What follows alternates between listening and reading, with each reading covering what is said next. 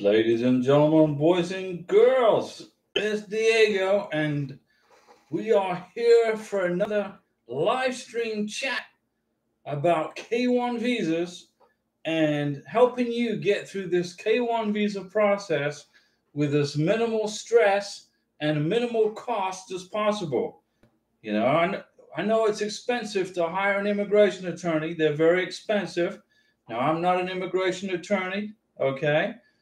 I don't work for USIS, and I don't give you any legal advice. But I've been through the K1 visa process twice successfully so far, and I've been through the spousal visa process once successfully. So I know how it works.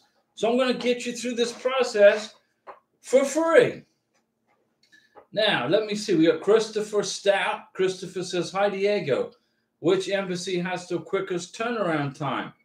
My fiance is Russian and can choose any embassy. I was considering Argentina." Okay, here's what you got to consider, Christopher, with picking an embassy. Can she get a visa? You got to think about the visa from Russia to that country. What are the visa requirements to enter Argentina from Russia? Check into that first, okay? Most importantly, what are the visa requirements to leave Russia to that country? Probably into Argentina, it should be no problem at all. Mr. Nahas. Hi, Mr. Diego. Hey, Mr. Nahas. How are you? Kaiser H. Hello, Diego. So once my MVC case file gets to ready status, then as per the packet of instructions, will be sent to my beneficiary's home address. At what time frame? Kaiser H, you're going to be in control of your visa, okay? When it gets to ready status, everything is going to come to you, okay? Now, if anything gets mailed to your beneficiary, if she gets it, that's good. That's great. But you need to be in control of your K1 visa at the ready status. Immigration, the embassy, email the embassy if you want to. Send them an email. Say, hey, I got my ready status. What do I do? Here's my beneficiary's case number. Here's her invoice number. And the immigration officer at the embassy will send you an email back with directions. The thing in my case with Karina, okay, when I get the ready status from the embassy in Bogota, more than likely I'm going to be in Colombia. Probably I'll be there already. But I'm going to take control of the visa process. I'm going to email the embassy. Hey, this is Diego. I'm here in Colombia. What do we do now? I know the process, but I'm going to send them that question. And then the embassy will respond back to me and say, okay, this is what you're going to do.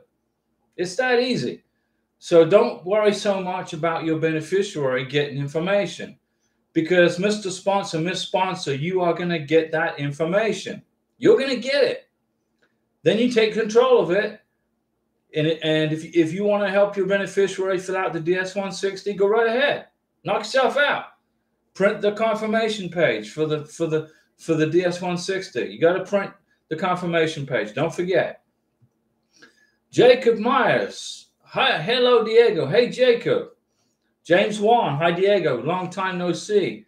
Hope you've been well. Doing great, James. We're hanging in there. We're getting through this K1 visa process. And thankfully the temperature is coming down here in Florida. It's not cooking like it was cooking the last 2 weeks. So it's not too bad today. Christopher Brown. Yes, Russians can visit Argentina visa free. Do you know the wait time for an interview? For Argentina, it's going to be probably like Colombia. Take about 8 weeks to get scheduled. Around 8 weeks. Argentina is a good choice if there's no visa requirements to enter the country for Russians. But you got to get her set up in Argentina. Okay? Got to set her up there. Let's see. Jeet Musiana, any update on MVC timeframe? Honestly, it's 90 days from NOA2 to MVC welcome letter. Just pick 90 days. So for us, May 30th is our NOA2 letter. First week of September, we should see the MVC welcome letter. The MVC, I don't pay attention to anything they put out anymore. whenever the NVC tell me something, okay, it's not always correct. Kenneth Barreto. Hi, Diego. Quick question. I'm planning to marry my fiance in Puerto Rico. Will there be a problem with us marrying in Puerto Rico and then after that going back to Pennsylvania where I live? I need to investigate that more. Puerto Rico, you don't need a visa to enter the United States from Puerto Rico. You can travel freely between the U.S. and Puerto Rico. I mean, it's not a state. It's not the 51st state, but pretty close, right? So in my opinion, probably not a problem. Probably easy, no problem. But I will investigate that a little further. Janet Smith. Hello, Diego. Hey, Janet. What's going on? Seven Angels. Hi, Diego. Hey, Seven. Jacob Myers. So I'm confused. Now, we're going to unconfuse you. Diego got an email that said you will be notified once the case is forwarded to assigned to us, Embassy Consulate General, that my case was processed by NBC, and they gave me a case number. Okay, you got a case number. That means that the NVC has your visa in New Hampshire, and it's probably sitting on a shelf, and they're waiting for the embassy to get it.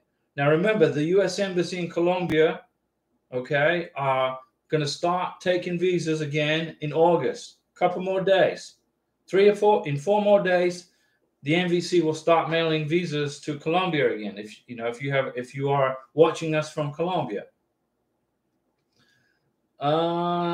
Seven Angels, how you been, bro? Doing great, Seven. We are hanging out here near Pensacola in the Panhandle of Florida, and Karina, my prometida, is watching us from Bogota, Colombia, way up in the Andes Mountains where it's cold and rainy, and the weather's probably terrible, but that's living in the mountains. Kaiser H, Diego, so since I will be helping my beneficiary fill out the DS-160, then should I include my name as the person who helped my beneficiary filling it out? That's up to you. I mean, it depends on how much work you put into it. Are you going to be the one filling it out? Can she speak English at all? Does your beneficiary speak any English? That's up to you. It depends on how much effort you put into it. I know you're going to put effort into it, but it depends on how much work and how much, do you do the whole thing by yourself? Think about that. It's up to you. Sasha Lee. Hi. Do you know how much July 8th, 2022? So how much July 8th, 2022 cases left to approve? Sasha Lee, I don't know. I don't go by days. Immigration doesn't follow range numbers. They don't go by days anymore. So in regards, I go by month.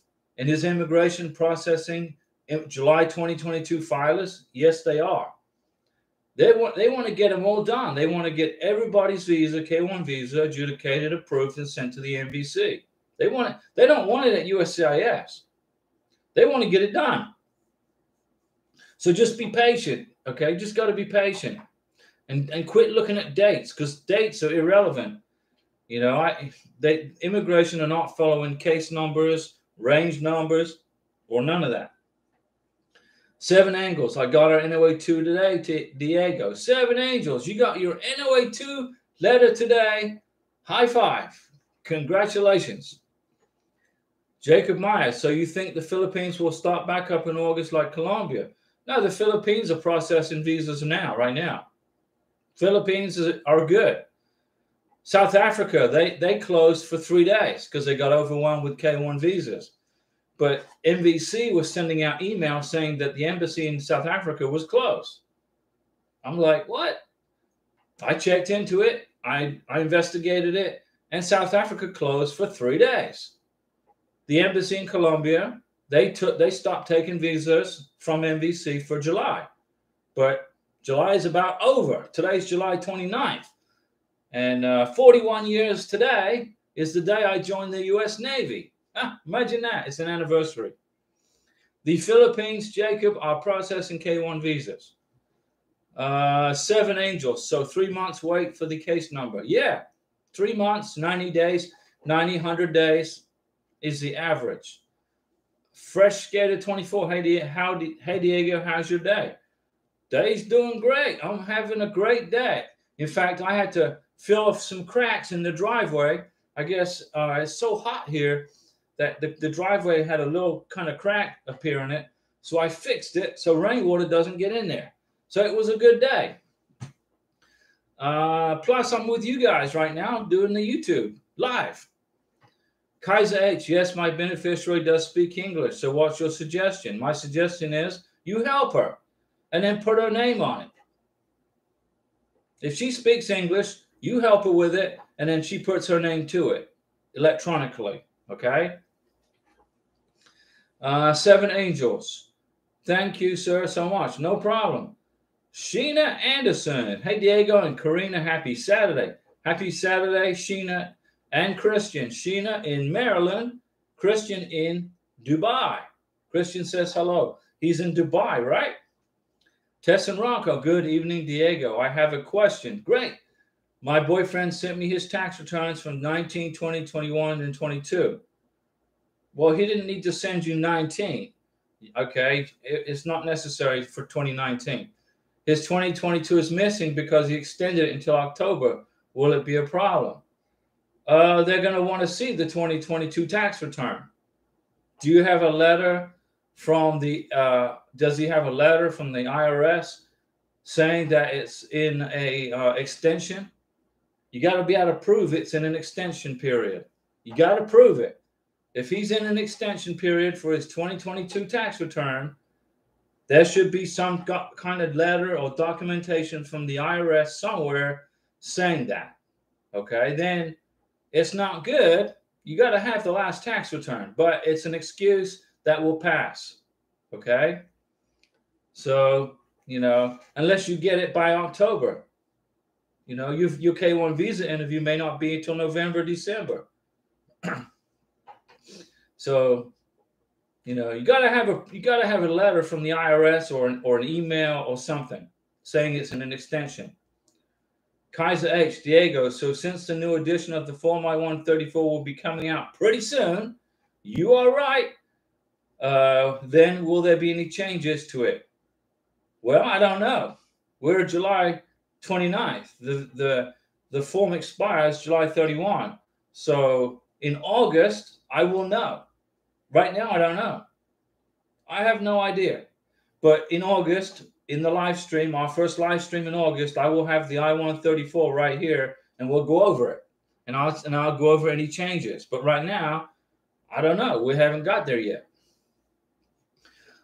Tess and Rocco, I'll have my boyfriend have that letter. Thank you again, Diego. Yeah, no problem, Tess and Rocco. As long as you got a letter from the IRS or an email or something saying, I'm in an extension for my taxes. He can say, I paid my taxes, everything's good. And then he can write in the letter, you know, this is how much money I made in 2023, in 2022, but I'm in an extension. And he's good. Fresh Skater 24, I'm still trying to get an interview in Lagos. Keep trying, Fresh Skater 24. Do it.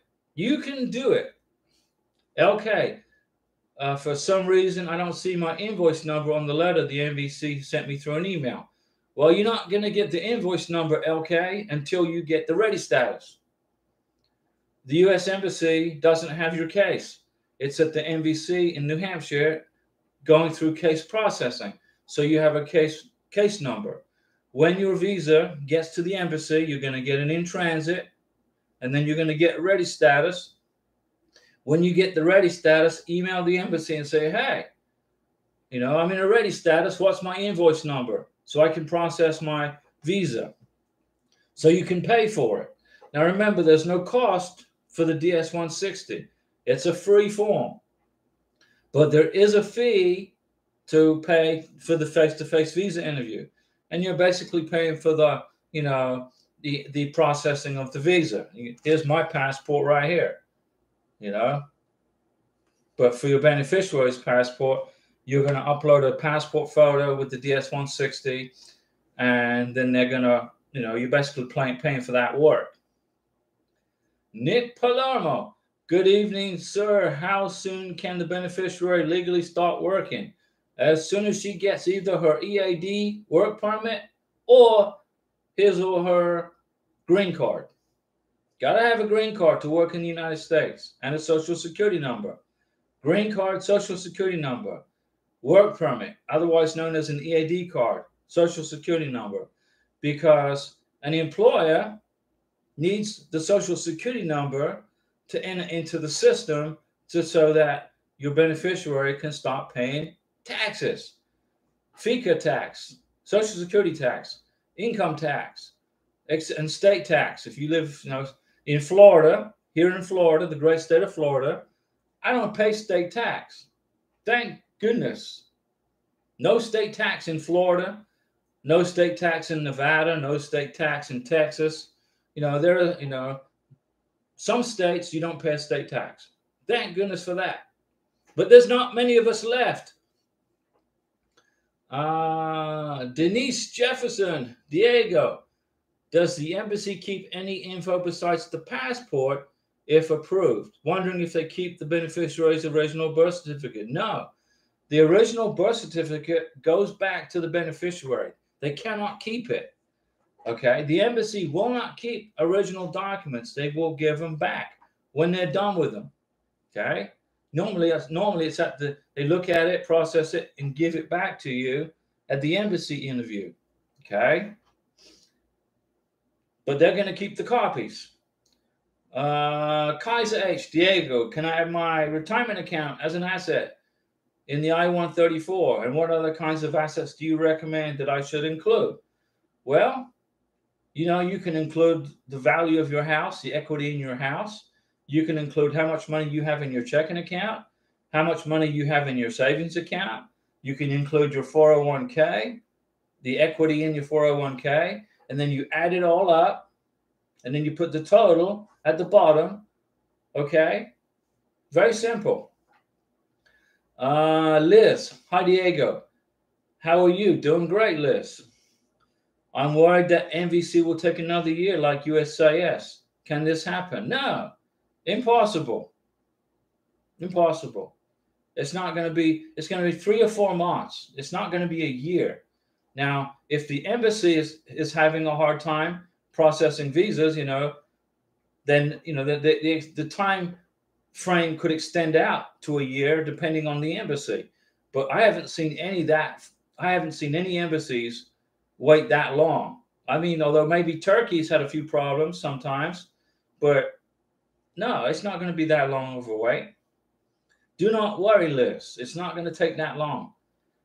Lamin Jabang, hi. How are you? How long does the country of Senegal generally take to send a welcome letter? Well, the welcome letter comes from the MVC. The MVC then mails it to the U.S. Embassy in Senegal. So it's been 8 weeks, 8 to 10 weeks, somewhere in there. Not too bad. Senegal's doing a good job getting visas processed. Now there's a problem in Niger. Okay, the military decided they were going to take the president of Niger hostage or prisoner or whatever, and now the military is controlling Niger. So I don't know what's going to happen to the U.S. Embassy in Niger. More than likely it will close, just like in Sudan. And if the embassy closes, we're going to probably then K-1 visas for folks in Niger will be relocated to another country, probably in Africa somewhere. Just like Sudan, since we now send K-1 visas. Well, I don't. The State Department send K-1 visas for Sudan to Egypt. So if you live in Sudan and you have a K-1 visa interview, more than likely now it's going to be in Cairo. I guess the same thing will happen, just a guess, for Niger also. Kaiser H. Diego, as for my bank statements, am I supposed to show how much money do I have in my both checking and savings bank accounts? Yeah. You just take it off your bank statements, Kaiser. Look on your bank statement, and over here it says checking amount for your balance, and over here it says savings account for your balance, and you can put that on your I-134. You go to the I-134 on the computer, you click on the arrow that points down, and then it opens up the box, and you can write the information in with the computer. It's easy. Don't overthink it, Kaiser. Don't overthink it. It's not difficult. Faith A, about Ethiopia process and interview. Do you have an idea? 8 to 10 weeks for Ethiopia. Ethiopia is politically stable, beautiful country, no political problems. The government's running smoothly. The U.S. embassy's running smoothly in Ethiopia. Everybody's getting along with everybody in Ethiopia. No issues. The problem countries that we have, problem countries, Venezuela, problem country, Cuba, problem country, Russia, problem country, Niger, problem country, Sudan, problem country. Those are the North Korea if you are North Korean, okay, you're going to have to get out of North Korea, probably to communist China, to get your K-1 visa process. If you can even get out of North Korea without getting killed, you know? So, you know, the world is a mess, right? The world is in a mess. And all we're trying to do is get reunited with our loved ones. Faith A, Ethiopia is good. James 1, how long does it usually take to get the visa after the interview? Well, in Colombia, it takes about 4 to 5 days, 3 to 5 days, somewhere in there. Can the fiance pick it up at the same day? No. The embassy, this will be from Mumbai. Okay, so India. So in India, the consulate in India, it's about 4 to 5 days. And when you fill out the SEAC, when you create your SEAC account and schedule the visa interview, they're going to ask you, where do you want to pick up your passport? They'll give you a pickup point. And then you put it down, right here is where I want to pick up my passport. And then they'll send you an email or a text message and tell you the visa is ready for pickup. And then you go get it. For Karina, she's going to have a choice of about 20 pickup points in Colombia, in Bogota, 20 locations, courier locations, where she can jump on the bus and go get her passport, her Venezuelan passport. And I'll go with her. We're going to be together by then. Kaiser H, Diego, so for how long, many months am I supposed to have both my bank statements and work pay stubs? I would get 12 months worth of bank statements and 6 months worth of pay stubs. So the month of your fiance's visa interview, let's suppose Karina's visa interview for me is November 2023. I will have bank statements for October, September. You know, I'll have 12 months back from October. It'll probably be hard for me to get my November bank statement. And then I'll have 6 months back from pay stubs from, let's say, October, September, August, July, June, May, something like that. Put them in a folder. Create a financial folder. Create a folder for your financials. Tax return, tax transcripts, W-2s, 1099s, pay stubs, letter from employer, you know, things like that. Put together a folder for your financials. Don't try to make it as easy as possible. You want to make it as easy as possible for the immigration officer to go through your documents. So let's suppose you have a joint sponsor. You got a joint sponsor. Joint sponsor is going to make a folder. In the folder, it's going to be the joint sponsor's tax return, 1040, tax transcript, W-2s, 1099s, letter from employer, pay stubs, you know, bank statements, things like that. And then you're going to have a folder for you, Mr. Sponsor, Miss Sponsor, an exact copy of the joint sponsors, except your tax returns, your tax transcripts, your W-2s, your 1099s, bank statements, etc., letter from your employer, okay? Keep it easy. Make it easy for the immigration officer so they can flip through it quickly. Zoila Molina, thank you for India info. No problem, Zoila. We love our friends in India. Beautiful India. Now, what I recommend you guys do, use Mr. Sponsor, Miss Sponsor. I recommend, if you have a desktop computer, like I got a desktop computer right here, go into Google or whatever you use for your internet and go in and create in the memory, in the favorites, the arrival and departure website, I-94. when your beneficiary enters the United States of America, the Border Patrol officer will create an I-94 entry number for your beneficiary. You won't get it at the Border Patrol at the airport. You have to wait for about a week or two till it gets populated. Then you go online, and then you go into the form I-194, the form I-94, excuse me, and then you print the form I-94 from the U.S. Customs and Border Patrol website.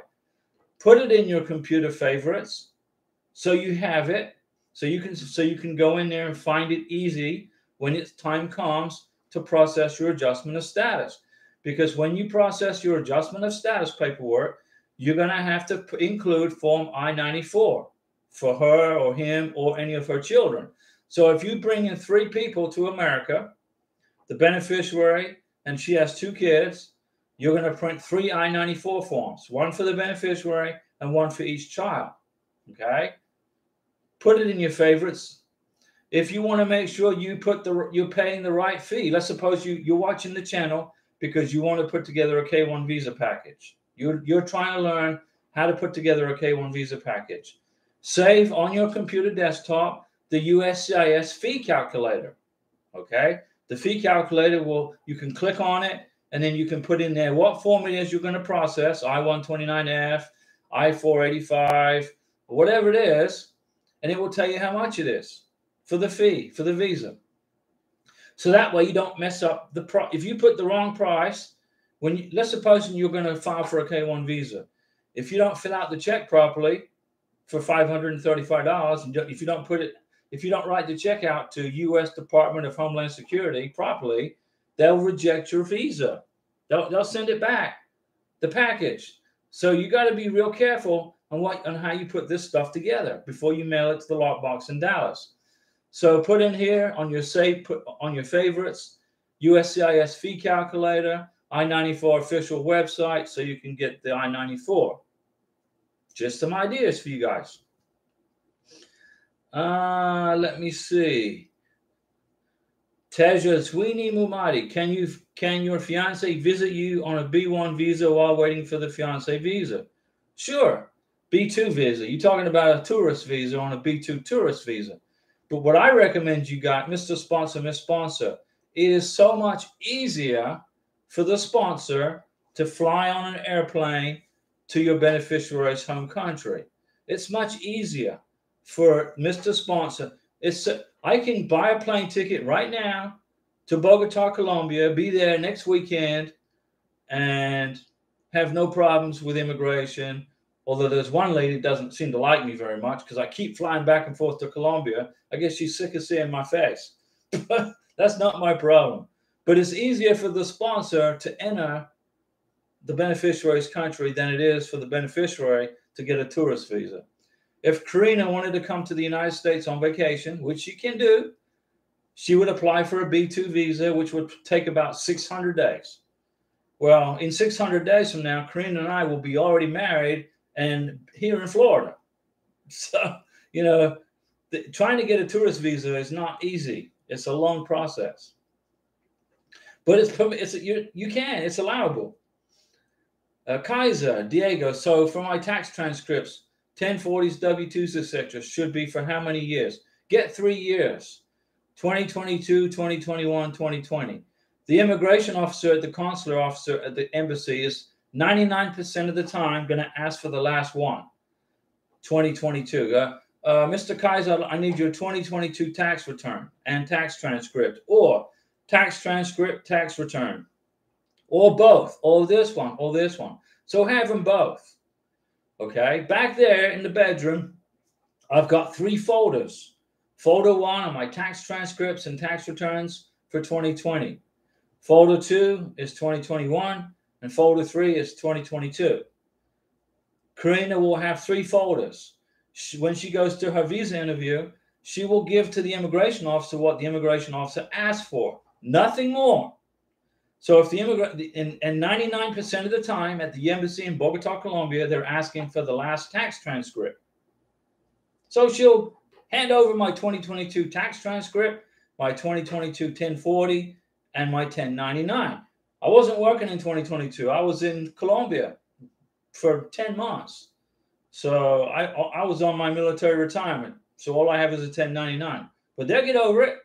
Immigration can see that. I got evidence I was in Colombia. No problem. Sharon Persekian. Hi, Diego. Hey, Sharon. What's going on with Sharon? Ruby Areve. Hello, Diego. Thank you. No problem. James 1. Diego, the consulates have said that you can apply for tourist visa in different countries. So, for example, in Singapore, it only takes about 30 days to get a tourist visa. Okay, if you can do it that way. So, no problem. Ruby Arrive. Buenas tardes, Señor Diego. Aquí andamos. So, I understand, Ruby. No problem. Buenas tardes para ti también. Tu día bien hoy? Mucho trabajo hoy. Fin de semana. Tu relaja hoy, ¿sí? Sábado, no trabajo, relaja en casa. Sharon Persikian, still waiting. Tejaswini Mumadi, we filed April 29th, 2022, got approved June 2nd, 2023, high five, and my case was sent to the MVC on June 26th, 2023. When can I expect my MVC welcome letter? Well, if it was sent to the MVC on June 26th, give them about a week to process it. They give them time to process it, but you should already have received it by now. If it's at the MVC, maybe they're waiting on the embassy. Maybe the embassy is busy. The MVC may have it, but if the embassy's real busy, then it's going to sit at the National Visa Center. Right now there's a whole bunch of visas, approved K1 visas for sponsors with beneficiaries in Colombia that are stacking up at the MVC because the embassy in Bogota won't take any K1 visas until August 1st. So starting in about 3 days, the MVC is going to start mailing visas to the embassy in Bogota, which means beneficiaries, primarily sponsors, actually the sponsors will start getting their in-transit status and their ready status. Tejaswini, Mr. Nahas, is there any upload document during the processing at MVC? 0. Mr. Nahas, you don't upload a single document to the National Visa Center.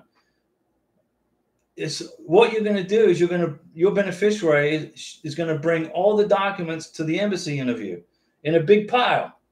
Karina, in her maleta, in her cartera, okay, in Karina's handbag, in her bag, she's going to have all the documents for her visa interview, and she's going to bring them to the embassy.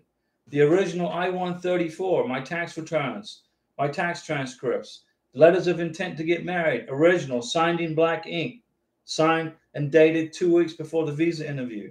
She's going to have the I-129F. We made a copy of that from when I originally filed the K1 visa back in April of 2022. She's going to have the NOA2 letter, the NOA1 letter. She's going to have the confirmation page from the DS-160. She's going to have the welcome letter from the MVC. All that stuff she's going to carry with her to the embassy interview in Bogota. So you don't have to upload any documents, Mr. Nahas. The only thing that gets uploaded, okay, is the passport photo for the visa when you fill out the DS-160. When you're a beneficiary, or if you do it for her, fill out the DS-160. You got to upload a passport photo, which the immigration officer will use for the K1 visa. Let's see here. Tejaswini Mumadi. Also, I did hear that some people do not receive a welcome letter. Is that true? That's true. That happens sometimes. Also, mine is Indian Embassy, Mumbai. It's the consulate, not the embassy. The Indian Embassy is in New Delhi. The consulate is in Mumbai. And in Mumbai, that's where you process K1 visas. But you'll get your welcome letter. If you don't, send an inquiry to the MVC and ask them for it. And then also email the embassy in your case, the consular officer in Mumbai and say, I don't have my welcome letter. As long as you got documentation that shows that you've been trying to get it and then you ask for it, then you'll be okay. Okay. Lamin Jabang, hi Diego, thank you. Lamin, no problem. Teja Sweeney, so if my case is already at MVC, I should have received my welcome letter. Right. Yeah. Send him an inquiry. Ask him, where's my welcome letter, Teja Sweeney? It won't hurt you to. It won't hurt to ask. Ask him, hey, where is it? James 1, my situation is very interesting. My fiance's petition got sent back to USCIS. However, USCIS reapproved it. And again, last month, would that reset the USCIS to MVC clock, or should I contact MVC? I think what will happen in your case is that the USCIS will send it to MVC, and MVC will send it straight to the embassy. It's just slowed you down a little bit, but it's not gonna make it a 1-year add-on. Okay. I would say this. If USCIS reapproved it, MVC is not going to send it back a second time. Okay. MVC's done with you. Okay. They'll get it. They'll give you a case number. They'll check with the embassy, see how busy the embassy is. If the embassy's not too busy, they'll send it, put it on a plane, and get it to your beneficiary's embassy. Okay. Mr. Nahas, thank you. No problem. It's good to help you guys, okay? I know going through this K-1 visa process is not easy. It's a difficult and a stressful process, and it's a long time. The waiting is probably the hardest part of this whole thing. So I basically put the channel together to give you some place to go, to help you, somewhere for you to go, to ask questions, because the questions you ask me are probably the same questions that you are going to want to ask USCIS. The only difference is I give you the answer right away. You don't have to wait for a month for a response. You know that on Mondays, Wednesdays, and Saturdays at 7 p.m. Central Time, I'm going to be here to answer your questions. And 9 times out of 10, I know the answer, because 9 times out of 10, I've been through the exact same thing that you are going through and that you're trying to get an answer to. Okay? James 1, thank you. High five, super chat. I appreciate you, James. James 1 says, cool, thanks. I appreciate the information. Not a problem, James. Now remember, guys, I do this for you guys for free. Okay? You don't have to send a super chat, but I appreciate them. Okay? I appreciate them. And it makes me feel good that you appreciate the time that I'm investing in you guys. But the thing is this, I know how hard it is to go through this process. And I feel for you guys. Especially if you're getting ready to file a K-1 visa, okay? If you are right now getting ready to mail one to the lockbox, that's fine. The process is going to be a lot quicker for you than it was for us, because COVID is gone. The backlog is already cleaned up. So the process is getting back to pre-COVID days. But you got to also understand that the rules were changed a little bit, making it a little bit longer of a processing time. COVID or no COVID, it's going to take a little bit longer to process a visa than when it did when I applied back in 2016 on my first rodeo, because they're going through second checks now. Okay, immigration, USCIS will get it. Okay, they'll look at your K-1 visa package at the Service Center, California, Texas. They're going to go through it with a fine-tooth comb. They're going to look for errors, mistakes. They're going to look for if you forgot to include something, if you're missing a final divorce decree, if you didn't include, if you forgot, even to sign the form. They're going to go through it one time with a fine-tooth comb. And then what's going to happen is they're going to give it to a second person for a second review. USCIS officer will give it to another person. That person will go through it a little quicker and go, okay, you're good, sign off on it, send it to the MVC. Okay? That's the process now. Jacob Myers, high five, Jacob, super chat, thank you. You're beating the Pete B today on the Mountain Dew. I'm gonna go to Walmart tomorrow and stock up on Mountain Dew because I was getting a bit low because it's hot. It's so hot here in Florida. Thank you so much, Jacob and James, for those 2 super chats. Appreciate you guys. Appreciate you. Tejaswani Mamadi. After receiving my welcome letter, how long does it take to send it to the embassy in Mumbai? About 3 weeks. And how long to schedule the interview? That depends on how busy the consular officer is in Mumbai. It can change from month to month. So I would say give yourself 6 to 8 weeks, okay? Okay? Since we need to schedule the interview according to the Indian embassy. Why do you have to schedule the interview around the Indian embassy? This has got nothing to do with the Indian government. This is between you, Mr. American citizen, your Indian beneficiary, and the U.S. government. It's got nothing to do with the Indian government.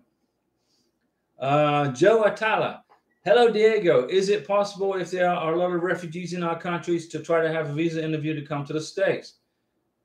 Is that affect our welcome letter and create some delays? No. Refugees are processed by a whole different group of people. You got people processing K-1 visas. You got people processing spousal visas. You got people processing asylum seekers. And you got let me show you if I have it here. I don't know if I think I got threw it away. But I had a flow chart of USCIS. It's a huge organization, okay? That's ran by Homeland Security. Homeland Security is in control of it, okay? And it's broken down into all these different departments. And the service centers are just a very small part of USCIS, okay? You got people for processing F1 visas, tourist visas, but they get re-looked at. They get looked at. It's a massive organization.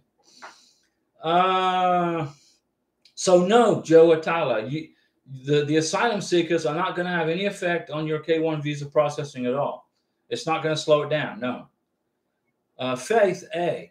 Can both filling out DS-160 different part, or even if we are in different country? Faith A. The DS-160 is going to be filled out in the SEAC account, the Consular Electronic Application Center. Okay, doesn't matter if you're in America or if you're in Italy, wherever it is. Okay, it needs to be filled out and then printed. The confirmation page has to be printed. Doesn't matter what country. You can fill it out. I can fill out Karina's DS-160 right here on my computer if I wanted to. Cruz 2202. Hello, Diego. We have already filled out the DS-160. We paid the visa fee. Cruz, you're on a roll. Now I want to schedule the appointment at the embassy in DR, Dominican Republic, right? Hope to find an interview soon. Cruz 2202. Buena suerte para ti. No problem. You're going to get your visa. The Dominican Republic are processing K-1 visas quickly. You're going to be good. It's not going to be hard to get a visa interview at the embassy, okay? So Cruz 2202, you relax, okay? You got this. Tejaswini Mumadi, so currently. Don't understand what you mean, Tejaswini. Repeat it. Kaiser, Diego, once my MVC case file is at the ready status, then should my beneficiary schedule the medical exam? Yes. Get the medical exam scheduled. Yeah, it's good for 6 months. And schedule the K-1 interview, since the medical exam is only valid for 30 days. The medical exam is not. The medical exam is valid for 6 months. Okay? The DS-160 is valid for 30 days. Kaiser H, write this down. Get a pen. Write this down. DS-160 equals 30 days. Medical exam equals 6 months. Okay? You're good. Jacob Meyer. So approximately how long should it take from the MVC having my case ready to the Philippines embassy so we can pay and set up the interview? So approximately how long should it take? Okay, give it a 3-month turnaround, Jacob. 12 weeks, 9 to 12 weeks, right in there. The embassy in Manila are processing K-1 visas. There's no issues there. Everything's good. The U.S. Embassy in Manila. Now, the medical exam will be at, I can't remember the name of the hospital extension. Can't remember. Man, I should know that. But you get your beneficiary gets the medical exam done, and boom, you're in. It's no problem. You just can't accompany your beneficiary to the visa interview, unfortunately. In Manila, they won't let you. Okay. Andrew Bryan. Hello, Diego. Hello, Andrew. Does the COVID vaccine mandatory to travel from Jamaica? Yes. The COVID vaccination is mandatory for a beneficiary to get a green card. Okay, let me correct myself. The COVID vaccination is mandatory for the green card. It's not mandatory to travel for foreign nationals to the United States for a tourist. K1 visa technically is a temporary visa, so she can travel to the United States without a COVID vaccination from Jamaica or any country in the world. Okay? But the problem comes when you get to adjust the status for the green card. Okay? When you file for the green card, you have to include your vaccination certificate of all your vaccinations: mumps, rubella, polio, COVID, pertussis. There's a whole list of them that are mandatory. Okay, so it is possible to travel to the United States without a COVID vaccination. Okay, they're not going to stop you entering the country, but they will deny you a green card if you don't have the COVID vaccination, plus the others. Teja Sweeney. So currently my fiance is working in the United Kingdom. Okay, very nice. And we are waiting for our welcome letter. Don't forget, Teja Sweeney, your fiance is going to need a police certificate from the United Kingdom, plus the home country. Okay, remember, if your fiance has been working in the United Kingdom for 6 months or longer, police certificate. Okay, I already sent the NVC an inquiry. Very good. I will send one again Monday. Send it today. Send it tonight. Send it tomorrow. Keep sending inquiries. You can. So when should I tell him to go to India? Teja Sweeney. If your fiance is working in England, why not schedule the visa interview at the U.S. Embassy in London? You can. If he's in England, why would he want to? Why would your fiance get on a plane and fly to India if he's working in England and living in England? Right? Is that what you? Is that true? Right? Your fiance lives and is working in England, the United Kingdom. Schedule the embassy interview for London. You don't have to do it in Mumbai. You can do it in London. And the U.S. Embassy, they just constructed a new one. It used to be in Grosvenor Square. Now it's in another location, but I would get it done in London. Teja Sweeney, so he can gather all the documents and attend the interview. Yeah, absolutely. No problem. Start getting the documents ready. Lou. I will have 4 months in 2 weeks waiting for the welcome letter. Start sending inquiries, Lou. Start punching that inquiry form. Cruz 2202, yes. Cruz 2202, thank you. Denata, Cruz 22, no problem. Denata. Janet Smith, hey Diego, how long does it take to arrange an interview in the UK? About 2 months, 6 to 8 weeks. The embassy in London is doing pretty good. They're not backlogged. Jacob Myers, LOL, it's another 3 months from case number from NVC to ship to the embassy. It's crazy, isn't it? It's a waiting game, Jacob. It's a waiting game. Okay? It's a waiting game. NOA 1 to NOA 2, 12 months. NOA 2 to NVC welcome letter, 3 months. Welcome letter to embassy ready status, 3 to 4 months, depending on the embassy. Total processing time frame, 18 to 20 months. NOA 1 to visa in the passport. NOA 1, visa in the passport, 20 to 22 months. Let's see. Andrew Bryan, thank you, Diego. I'm the beneficiary, but my medical exam will be next week. Okay, but the thing is, I don't take the COVID vaccine as yet. Plan about 4 vaccines are missing from my immunization card. Andrew Bryan, Karina lost her entire vaccination card. It's in Venezuela somewhere, buried under a bunch of books, papers, or whatever. So I started Karina on a vaccination I emailed her, or actually I screenshotted the list of vaccinations that are required. She got it. She saw the list. She's like, okay, she's Venezuelan. She's strong. Nothing bothers her. I mean, she survived a communist dictatorship. She survived a lot. So getting vaccinations is no big deal. So every week she goes and gets vaccinations, and they update her vaccination card. She only has to get 3 more, and she's done. She'll have all those done by the middle of August. She's done. So so if you need COVID, get it done. Get it all done. The reason I say get the vaccinations done in your home country, Mr. Beneficiary, is because it's less money. A vaccination in the United States is expensive. Okay. So Karina so far spent about, I don't know, $300, $290, somewhere in there on vaccinations, which would cost me $1,000, $1,000 plus here in Florida. So get them done in your home country. Lou, can the fiance send an inquiry to MVC for the case number? Sure, absolutely. Teja Sweeney Mumadi, because we mentioned when filing that we would attend the interview in Mumbai, would that not be a problem? You can you can email the MVC, send an inquiry to the National Visa Center, and say, hey, my fiance is in England. Can we transfer the visa interview to London? See what they say. I mean, it would be a lot quicker to get it done in London than it would in Mumbai, in my mind. I'm thinking, from looking at the data. If your fiance is in London, England right now, in England, London, wherever in England, right? It's cold, it's rainy, but he's got fish and chips and Jaffa cakes, right?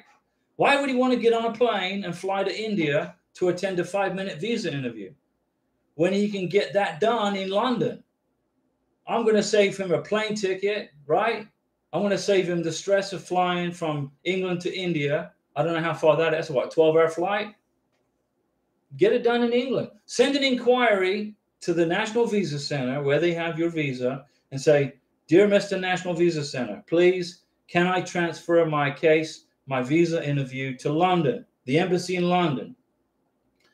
That will save your fiance a lot of money, a plane ticket, stress, blah, blah, blah, right?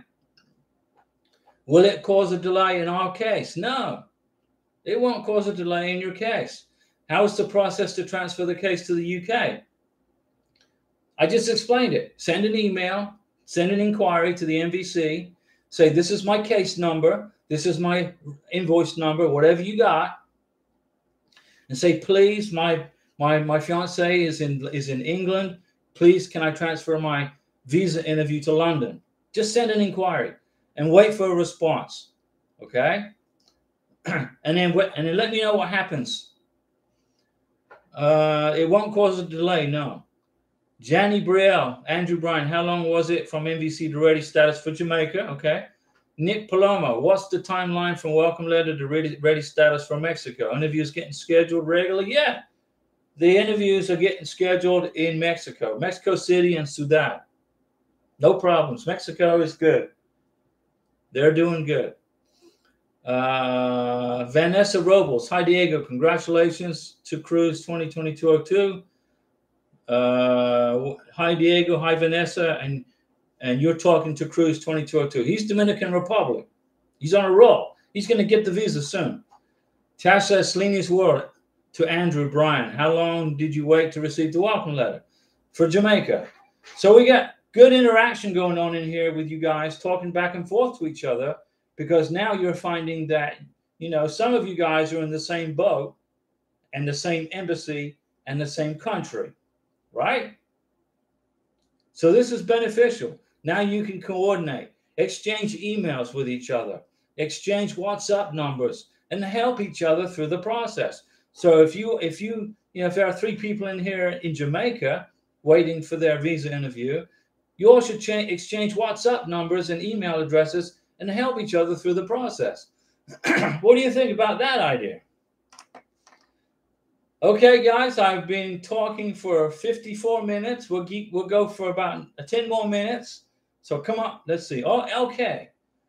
Case is ready, but no invoice yet. from the embassy, but they sent me instructions for the next step.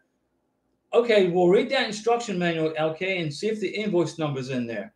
If it's not, send them an email and say, hey, dear Mr. Embassy Officer, thank you so much for the welcome letter, blah, blah, blah. Thank you so much for sending me the instructions, but I need the invoice number. And they will send it to you. Okay? They will send it to you. You got to be, once the NVC send your visa to the embassy, okay? The NVC has washed your hands. They've washed their hands of it, okay? The embassy is in control of it. When USCIS send your visa package to the NVC, USCIS has washed their hands of your visa. If you send an inquiry to the USCIS Service Center, they'll say, we don't know what you're talking about. We don't have a record of your record here. Call the NVC. If you contact the NVC and the NVC sent your visa to the embassy, NVC is going to say, I don't have a record. You need to contact the embassy. Okay? So that way you guys understand the flow of communication. Let's see. Denise Jefferson, Diego, you said that you and Karina's letter of intent will be signed up to 2 weeks before the interview. Yeah, about 2 weeks before. Is that a feel good, or is the timeline not a requirement as opposed to the original? No, that's the original. I'm going to, once I schedule Karina's visa interview in Bogota, Colombia, probably I'll get the welcome letter probably September of this year. So by November, I'll have her visa interview scheduled in Bogota, probably middle of November. 2 weeks prior to the date, let's suppose that I got her visa interview scheduled for November 15th. October 30th, October 31st, November 1st, somewhere in there, we will write our second letters of intent to get married. We will sign them in black ink and date them. And then I will have Karina's letter of intent to get married translated into English by the Spanish group. I will take a screenshot of the letter of intent to get married with my phone. I will then email it to the Spanish group. Within 2 or 3 days, they'll translate it, send it back to me in an email. Then we're going to run down the 4 flights of stairs, go to the print office down the street in Bogota, and they will print the translated letter of intent. The translated letter of intent to get married, okay, with the certification will be behind the original.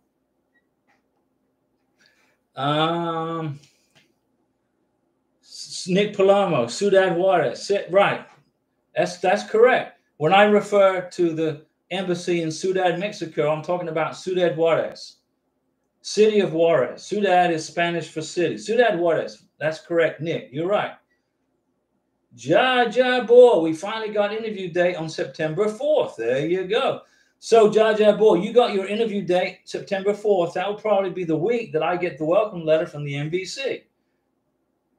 Let's see how close we are. Tassolini's World. Yes, great. Kaiser H. Diego, do you know what is the approximate cost for the medical exam which my beneficiary has to take in her home country? Every country is different, Kaiser. Bogota, in 2016, when I got the first K1 visa medical exam done, it cost me $150. Okay? Now we're in 2023. It's going to cost me probably $400 for Karina's medical exam in Bogota. So for me in Colombia, $400. For you, I don't know. Also, will she be notified where she has to go for the medical exam? You will get a list of doctors approved by the State Department in her country for the medical exam. That's correct. You got to go to a doctor or a civil surgeon. They call them civil surgeons, politically correct civil surgeon. If you got to go to a civil surgeon that's approved by the State Department, by the embassy in her country of where she lives. Denise Jefferson, Diego, the 2 weeks is not a requirement. No, it just needs to be an original. Yes. No, that's correct. That's just me. I'm just going to do 2 weeks out. You know, that's our case. And I'll be in Colombia, so it'll be easy. I'll be right there. Karina will write her letter. I'll write mine. Boom. Print, sign, date. 2 weeks out. But that's, it could be a month out. You just got to have a second letter from the beneficiary and the sponsor. So and it just needs to be an original. Yes, it has to be original. Denise, Diego, does my beneficiary need his social security number to be added to my insurance right away upon entry into the U.S.? I'm getting mixed opinions. No.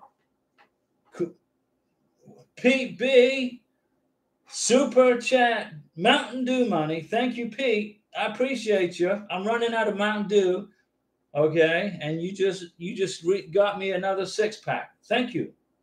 You're on it, buddy. And Denise was asking me about social security numbers. Now, when Karina gets to the United States of America, we're going to get married within about a week of her setting foot on the U.S. soil. I won't have her social security number, but the U.S. military TRICARE health insurance will let me put her on my medical insurance without a social security number. But I got to have a marriage certificate, okay? So, Denise, what you're going to have to do is you're going to have to prove to your insurance company that you are married, write a letter or whatever, an email, and say, I am married, my beneficiary is from this country, we are waiting for his social security number. It will be arriving at our house, soon, but I need him on my health insurance. Okay. Your insurance company will probably respond in kind and say, okay, Denise, we will put him on your health insurance, tentatively awaiting the social security number. Okay. So what happens with me? Okay. Let's suppose I put Karina on my TRICARE medical insurance, and then I don't go back to TRICARE. Karina gets her social security number, and a year passes, and I don't notify TRICARE that she has a social security number. I will get a letter from TRICARE, my insurance company. My health insurance company will send me a letter saying, Diego, you got married to this lovely lady from Venezuela. She's a legal resident with a green card living in the United States, but we need her social security number. They'll send me a little nasty letter saying, where is it? Okay. So what I recommend you do, Denise, is contact your insurance company, show them the marriage certificate, get a copy of it, notarized if you want to, get it notarized, write a letter to your insurance company and say, hey, put my husband on my insurance. And as soon as I get the social security number, I will notify you, and they will put him on your insurance. Ingrid Rogers. Hi, Diego. Does my fiance and I have to get married before he can get a social security number? Yes, Ingrid, that's correct. You got to be married first, and then you adjust the status to green card, and then you get the social security number and the green card about the same time. Let's see. Denise Jefferson. Thank you, Diego, for clarification. You're good, Denise. No worries. You can put him on your insurance, okay? You just have to give your insurance company a warm and fuzzy that you promised them that you will provide them his social security number as soon as you get it. It's not your fault. Immigration make you wait, right? But he needs to be on health insurance, so you're good. You just gotta explain it. You can make a photocopy of his K1 visa. Get a photocopy of his K1 visa and his passport so that they can see that that he entered legally in the United States. Print the I-94 form showing that he had a face-to-face interview with the Border Patrol officer. The I-94, copy of the K1 visa, a letter from you, and you're good to go. And they'll put him on your insurance. Shane P. Hi, Diego. Pete B. Finance here. Pete B. Fiance. Shane P. Hey, good to see you, Shane P. You're in the Philippines, if I remember, right? Shane P. And Pete B. is keeping me stocked up in Mountain Dew so I don't dehydrate in this hot Florida sun, plus all these lights in the K1 Visa YouTube studio. And I get sweaty in here, but it's all good. Good to see you, Shane P. Thanks for watching from the Philippines. I know it's got to be very early in the morning there, right? It's got to be, what, 6 o'clock in the morning. Ingrid Rogers, thank you. No problem, Ingrid. Shane P, watching from the Philippines. I remember you in the Philippines. Kaiser, Diego, what is the approximate time once the adjustment of status has been done for my beneficiary to get her 2-year green card? It depends. It's a 2-year conditional green card. It depends on what state you live in, Kaiser H. In Florida, it's taken about 8-9 months, 6 to 8 months, somewhere in there. If we lived in Nevada, it's taken about a year. If we lived in Midwest, or let's say we lived in Oregon, somewhere like that, it's taken like 12 to 14 months. Each district, each part of the country have different workloads. So it depends on where you live. And Minnesota, yeah, probably take about 9 months in Minnesota. It's about a 9-month turnaround in Minnesota, Kaiser. James 1, how long does it take to get advanced parole for my fiancée once she comes into the United States? I've read getting the green card might take 8 months. Yeah, 8 months is about average to get to, and she would like to visit her home country. Okay, James 1, advanced parole will take about 3 to 4 months, maybe 5 months, maybe 6 months. It could take 6 months. Here's what I'm seeing, okay? It's taking between 6 to 8 months to get the work permit, EAD form. It's taking 6 to 8 months to get the advanced parole document so you can travel without your green card.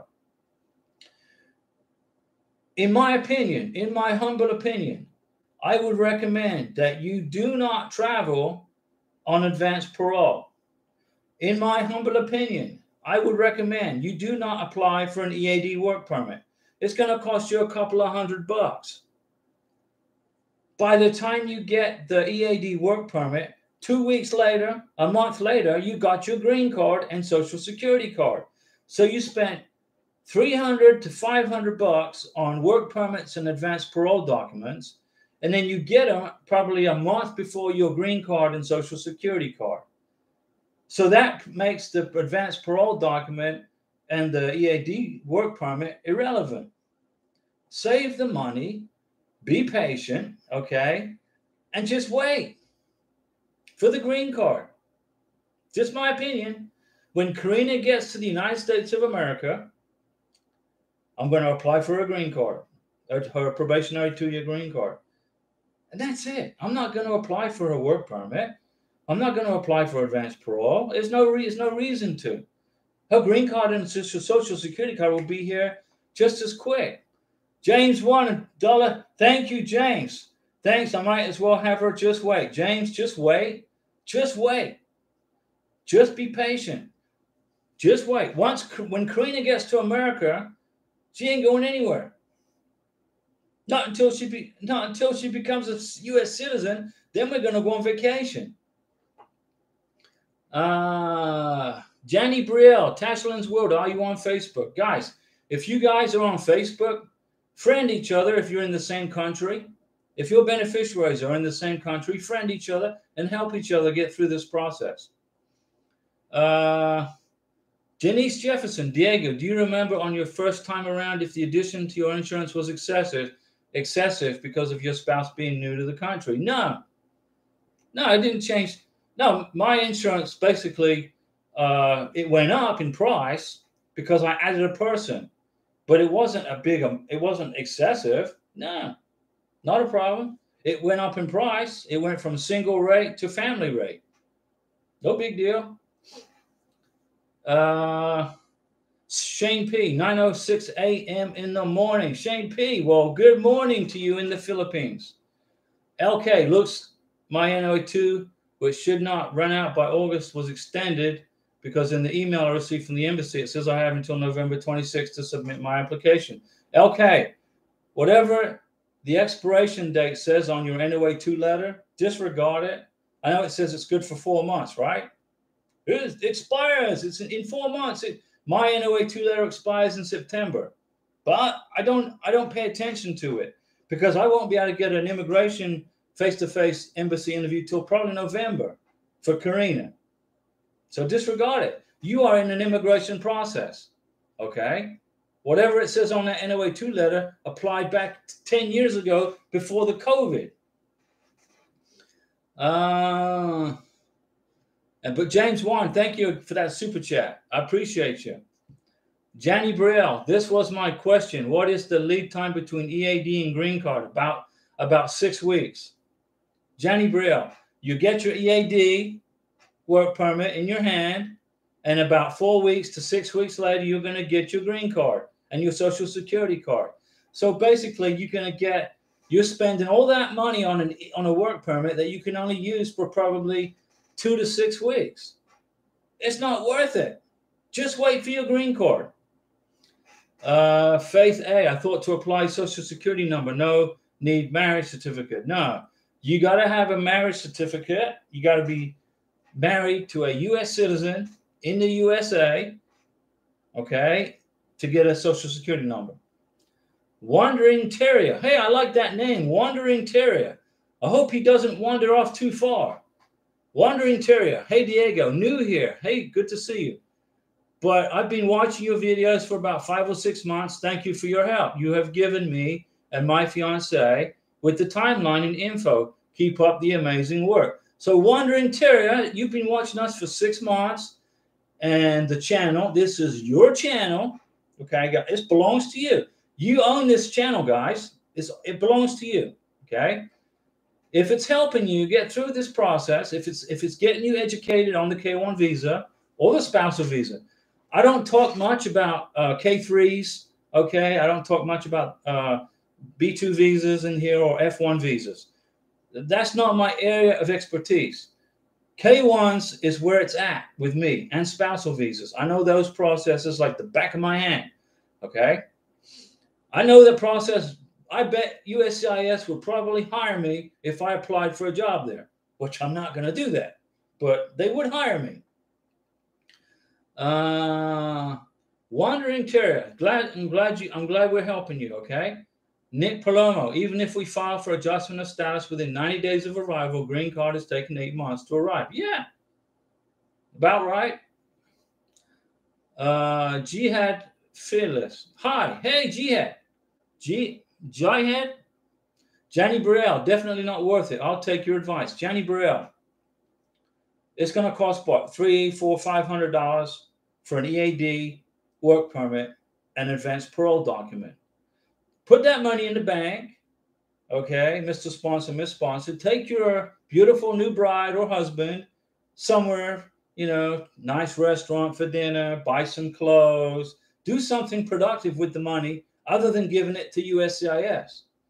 Because by the time you get your EAD work permit and your advanced parole document, right in front of that, give or take 4 or 5 weeks, you're going to get your green card and your Social Security number. Save the money. Just be patient. Don't be impatient, guys. You cannot be impatient in this process. You can't. You'll get sick if you do, and angry and frustrated. And, don't do that. G-Head Fliss. I sent my file K1 fiance visa last year. Okay. August 12th.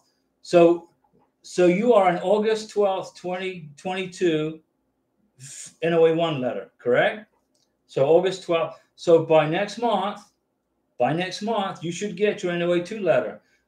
September at the latest, okay? Tasha Alana's World to Janny Brielle. Did you get your welcome letter? She's from Jamaica. So Tasha Alana's World and Janny Brielle, you guys need to hook up with each other on Facebook or something. And so you can help each other get through this process because you both are from Jamaica. So the first person to go through the Jamaica interview process can help the other person with the process, right? Denise Jefferson, Diego, I've heard of an instance where a beneficiary got a 10-year visa versus a 2-year. Do you have an idea why or how that is true? Okay, you're talking about a 10-year green card, right? A beneficiary will get a 10-year green card if a person has been married for 2 years or longer. So if you're going through a spousal visa, Denise, if it's a spousal visa and the beneficiary comes to the United States on a CR1 spousal visa, and they've been married for 2 years or longer, the beneficiary will get an automatic 10-year green card. Okay? If a person comes to the United States on a K1 visa and they get a 10-year green card, that's an error. That's a mistake by USCIS, and it needs to be addressed to USCIS.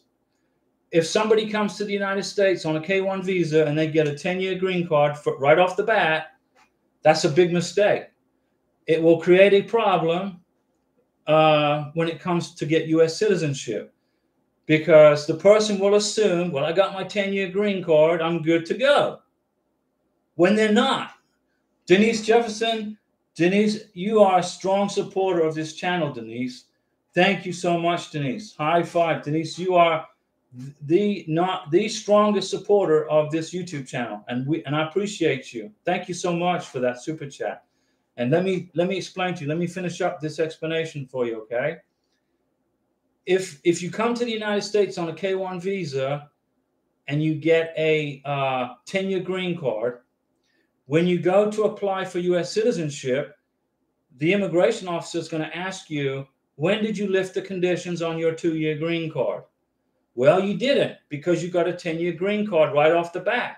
The immigration officer will say, we cannot approve your U.S. citizenship at this time because you need to adjust the status on your 2-year green card first. So you're going to have to go back and lift the conditions off of a 2-year green card, which you didn't get, right? Do you understand what I'm saying? So if you are on a K1 visa and you get a 10-year green card, write to immigration right away and say, you messed up. Please send me my 2-year green card. Otherwise, you will have an issue when it comes to U.S. citizenship applications in 3 years from now. Fliss, the age is not a problem. No, there's no problem with age gaps, okay, with the K1 visa. Age is not a problem, guys. You know, I'm like 22 years older than Karina. I got my visa approved. I was 30 years older than my first beneficiary. Got my K1 visa approved. The age gap isn't a problem with immigration. They don't care how old you are. What they care about is that you're in a real relationship. So if you're 20 years older than your beneficiary, whether it's a guy or a girl, it's irrelevant. As long as you put together a good K1 visa package, you're good to go. You know, that's like saying, is height a problem? You know? Is height, you know, is the girl taller than the guy? Is that a problem? No, it's irrelevant. What they care about, or is race a problem? You know, there's a white guy who wants to marry a black lady from Africa. Is that a problem? No. USCIS don't care. Okay, they're not racist. They're not age discriminators. They don't discriminate about, because if they did, they'll be in trouble. There's congressional laws that prevent that. What they care about is, are you in a real relationship? Okay? So age isn't a problem. Denise, again, thank you, Denise, for that super chat. You are a very, very strong supporter of this channel. I'll repeat that again. Teja Sweeney, can we send multiple inquiries to the NVC? Knock yourself out. Knock it out. Just as long as you've been waiting 90 days or longer. Okay? Tessa Sleeney is talking to Jenny Brielle. Denise Jefferson, thank you again, Diego and Karina. Not a problem. Karina's watching us from Bogota, Colombia. She's at work right now. It's Saturday night. She's the manager of this ice cream store in northern Bogota. And in her ice cream store, she's got this really, really big screen TV, flat screen TV. And she can watch it. She'll plug it in. And then in Colombia, there's me speaking English. And then all these clients sitting in her restaurant looking up at the TV going, what's this? I don't know habla inglés. Anyway, that's my story. So Denise Jefferson, you're welcome. I'm glad to help you, Denise. Jeff Mantalk, is the person going through the K1 visa from the DR still in here? I don't know. That we'll find out, right? Wandering Terrier, myself, UK. Okay, Great Britain, United Kingdom. My fiance, America, filed in March, so we have a while to wait. It won't be too bad. It won't be that long of a wait. You'll be surprised. But I was wondering what the rules are about being able to visit your home country after you marry. Okay, Wandering Terrier, when you marry your American citizen sponsor, you guys get married. Okay, you get your green card. You can travel to the United Kingdom and fly back and visit your family in England. It's no problem. The U.S. government is not going to deny you travel. They're not going to restrict your travel. They won't, but you got to have your green card, okay? Make sure you got your green card. Don't travel on an advanced parole. I don't recommend it. I don't recommend traveling on advanced parole. I don't recommend getting advanced parole. I don't recommend wasting your money on an EAD card. But which part of England do you live in, Wandering Terrier? Which part of the United Kingdom do you live in? Tejaswini Mumadi, hello. Also, Diego, should I send an inquiry to the NVC after receiving the welcome letter to transfer my case to the United Kingdom, or can I do it? Or can I do it not for my fiance? Okay. Tejaswini, if you want to transfer your visa interview to the United Kingdom, the U.S. Embassy in London, tell the NVC that you want to do that. Make sure you tell your fiance in England that you have switched the embassy interview to London, so he doesn't get on a plane and fly to India. Everybody's got to be in coordination with everybody else. Okay? And then you probably want to email the embassy in Mumbai, India, the consulate, excuse me, and say, I'm transferring my visa interview to the U.S. Embassy in London. Nikita Ajane, you missed my question. Okay, Nikita, let's see. What's your question? Sometimes they don't come through. It is not popping up in here. I don't see it. Repeat it. Nikita, repeat your question. I'm sorry. Sometimes they don't come in. Tejaswini Mumadi, what are the processing times in the United Kingdom? About 6 to 8 weeks. Daggy, hello, Diego. Happy Saturday. Buona sábado. Gracias. Hello, Daggy. I'm late. No, you're not late. You're never late. Nobody is ever late on a Saturday. Okay? They are detained elsewhere. You are detained elsewhere, Daggy. You are not late. We had an extremely heavy storm, and they just stormed out the power. It was so humid and hot. Sounds like you moved to Florida. Expos edition.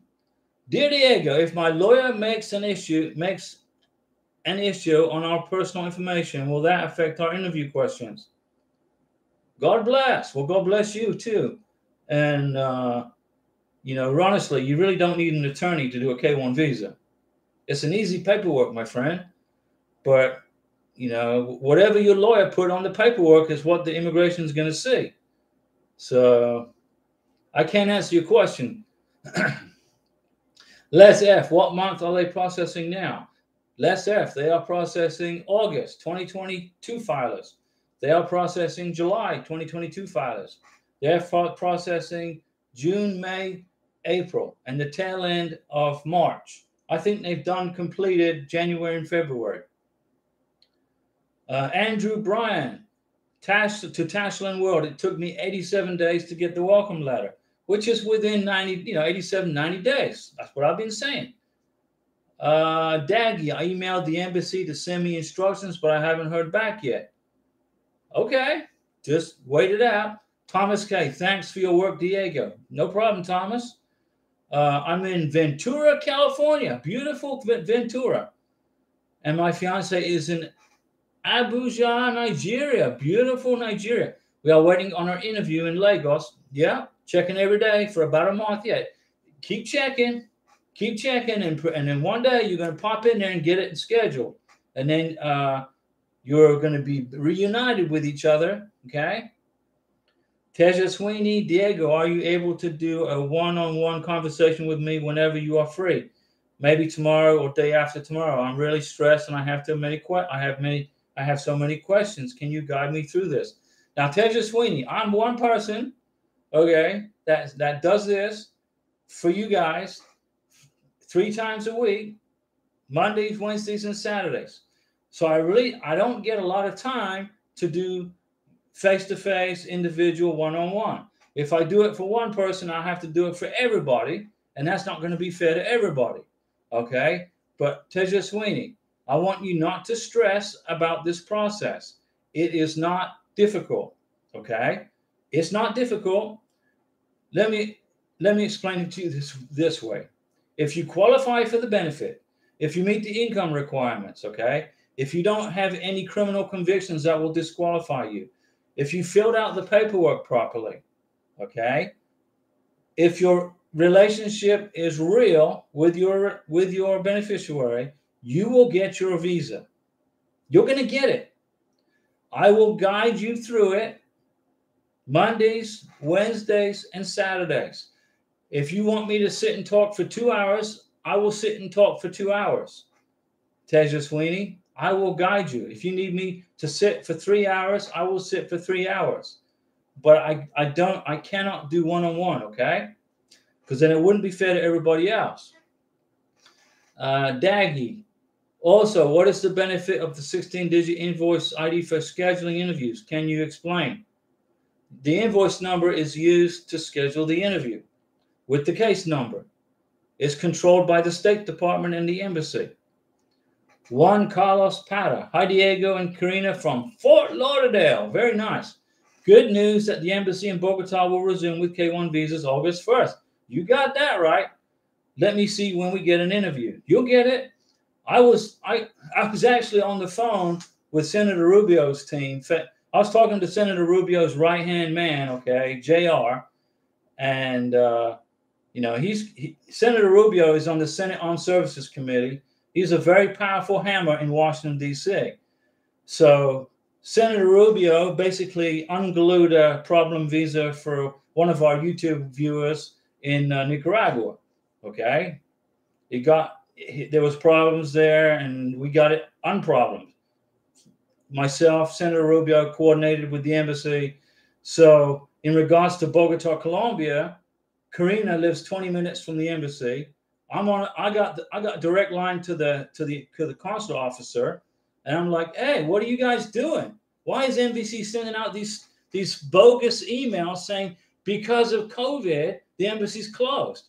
The NBC was putting out bogus information. They were lazy. They were in a hurry. Oh, we got to notify the sponsor. The embassy's not accepting visas right now. The NBC only had to do one thing. Send an email saying, during the month of July, the embassy in Bogota, Colombia is backlogged with K1 visas. They will resume processing in August. That's all they had to say. And then there would be then I wouldn't be calling the embassy.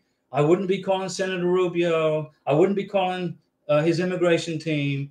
I wouldn't, Karina wouldn't be on a bus going to the embassy doing a face-to-face. None of that would have happened. But the NBC got lazy and got complacent. And now you know the truth. August 1st, the U.S. Embassy in Bogota will commence again processing visas for K1. Les F, thank you so much, Diego. No problem. Les F, not a problem. Teja Sweeney, does the NBC reply on the weekends? I don't know. I've never had to call them on the weekends, but you could try. Pete B, to Nikita. I think if you tell the interview officer that your fiance got a new job and can provide deep details about his new job, you should be golden. Oh, so Nikita had a question about a new job. A new job isn't going to affect anything. When you fill out the I-134, okay, Nikita, if you got a new job in the middle of a visa process, you're in the middle of a K1 visa, and you got a new job, when you fill out the I-134 Declaration of Financial Support, you're going to put in there, this is where I work. This is how much money I make. This is how much money I'm going to contribute to my future wife or husband.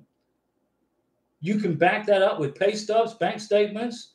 Don't worry about your tax transcript. You got to have it. You got to have your tax transcript. But if it doesn't match your current situation financially, as long as you can prove that you got a new job and that here are your pay stubs, here are the direct deposits into your bank, you're good to go. I think I just answered your question that I didn't see. Daggy, sorry asking, but I want to understand it. I created the account without the invoice number. So when is the 16-digit invoice number needed? At the ready status. When the U.S. Embassy is ready for you to process a K1 visa with them, they will send you an invoice number. The MVC will not give you an invoice number, Daggy, because your visa is not ready yet. Juan Carlos Para. Buena trabajo. Diego. Nice work, Diego. Good thing you put them on blast. Too many people affected. Yeah, too many people were getting affected. And all they had to do was explain. You know, everybody in here is in a K1 visa process. And what we don't like is not knowing what's going on. When we don't know what's going on, we get in a mental block. When we get a mental block, we don't see a light at the end of the tunnel for our beneficiaries. So in regards to the embassy in Colombia, the MVC was saying that the embassy was closed because of COVID.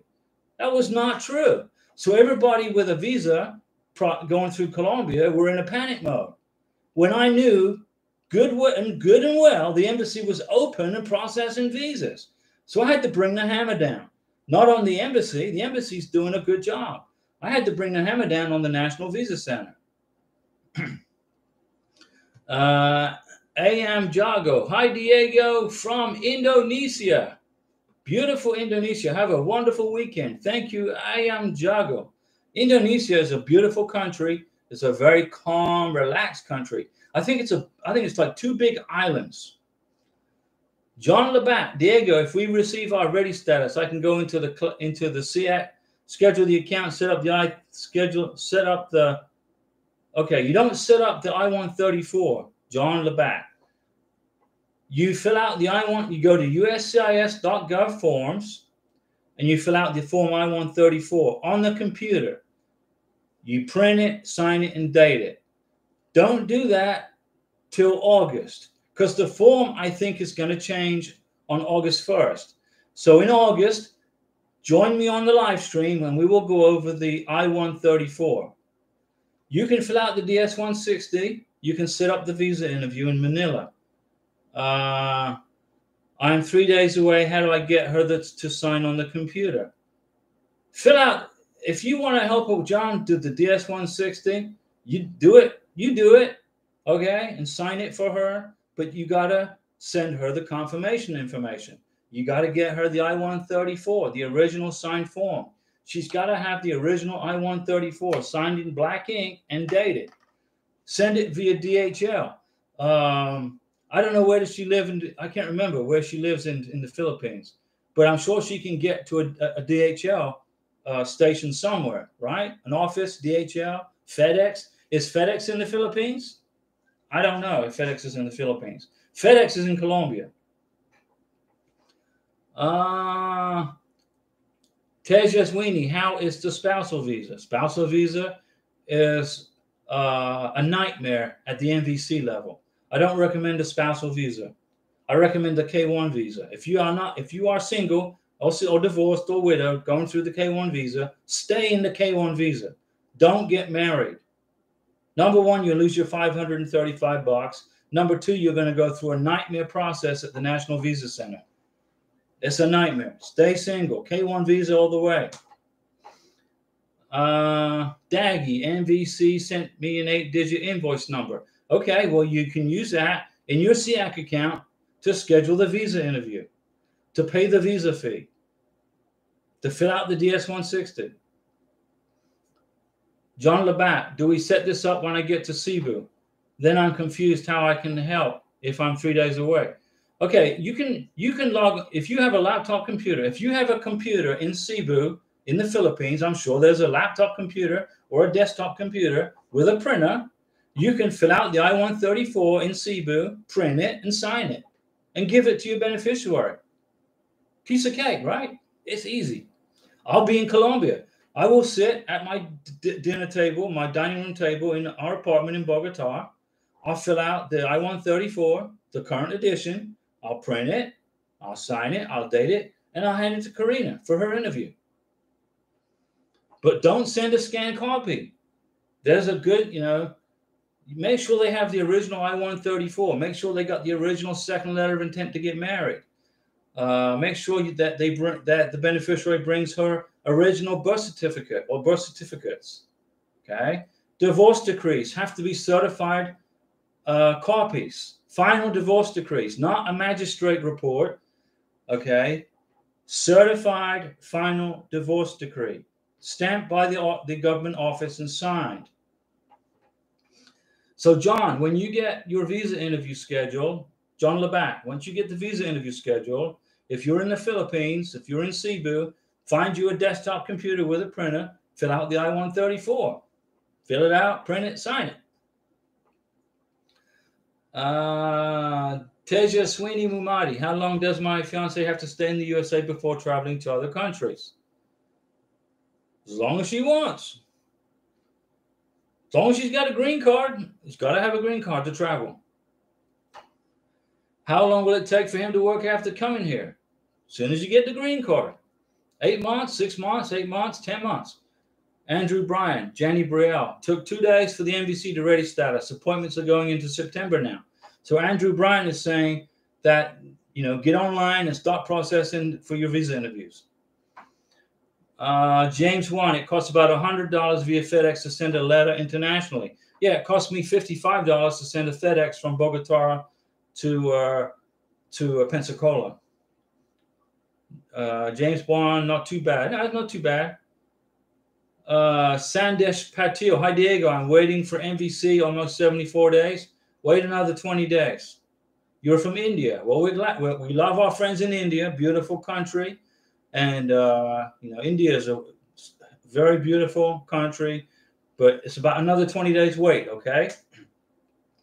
John Labatt, easy, yes. No, I'm bringing all originals. Thanks again.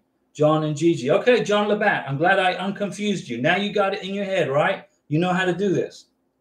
You got it, right? High five, John. Christy Garcia. Hey, Diego, just joined the live. Hi, Christy. If applying for the tourist visa, the applicant needs to take I-134. Yes. Given by the person they're visiting. Yes.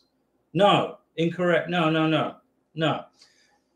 Christy, if somebody, let's suppose Karina wants to come to the United States on vacation, okay, for a tourist visa, B2.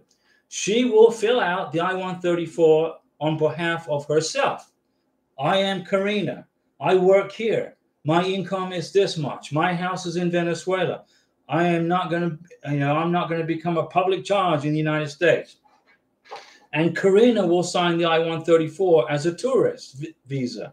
But she's not coming to the United States as a tourist. She's coming to live and get married to me. So I take responsibility of the I-134. I fill out the I-134 as the sponsor. I sign the I-134. My income goes on the I-134 because I am taking responsibility for Karina when she's in the United States. If Karina was coming to the United States for a tourist vacation, she would fill out the I-134. She would assume responsibility financially for herself, okay? And she would sign the I-134. But I don't want anybody to get confused because this is about K-1 visas, okay? So to make sure you guys are fully clear, the I-134 for a K-1 visa, the Declaration of Financial Support, is filled out, signed, and dated, and by the sponsor. The beneficiary does not sign anything on the I-134. Teja Sweeney Mumadi. So if my fiance does not get his green card for 6 months, he cannot travel to other countries or work in the USA. You are correct. You are 100% correct. John Labatt, my apologies. Everyone, my name is all capital letters. Yep, high five back to you. Okay, no worries, John.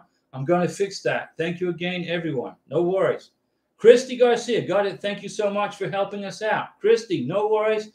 Okay, I've been talking for 1 hour and 39 minutes. Teja Sweeney, you get the last word. How long does it take to schedule an interview in the UK? About 8 weeks. I am going to go and get one of Pete B's Mountain Dews from my fridge, and Denise and everybody and everyone that's did super chats today. Thank you so much. We appreciate you. Today is Saturday. I will be back at 7 o'clock Central Time on what day? Monday. Pete B, I sent my fiance Manila documents, UPS overnight, got them in 24 hours. High five. J Deep, hi Diego, how are you? Doing good. How about if beneficiary resigns from work? Irrelevant. The sponsor is responsible for the beneficiary. Immigration don't care what job your beneficiary has. Hail, Mariam, Elizabeth, we're waiting invoice number. Can we fill DS-160? You can, but it's only good for 30 days. Juan Carlos Parra, thank you, Diego. See you Monday. Denise Jefferson, see you Monday. Enjoy your weekend. Fin de semana, Denise Jefferson. That's Spanish for enjoy your weekend. And I'm going to get a Mountain Dew. Irwin, 3 days ago, attended interview with my fiance in Lima, Peru. But embassy requires certified or original divorce papers. I've been saying that, guys, for the last year. So I'm in process of getting those. Delayed the visa processing. Irwin, if you had been following this channel 6 months ago, you would have not had this problem. See you Monday. High five. Congratulations, Irwin, on your visa interview.